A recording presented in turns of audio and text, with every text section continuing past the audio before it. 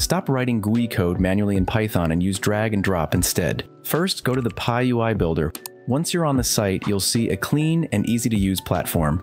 On the left side, there are several options like widgets, plugins, tree view, uploads, templates, and the code editor. You can easily switch between your favorite GUI library from this dropdown, such as tkinter and custom tk. For this demo, I'll be using tkinter.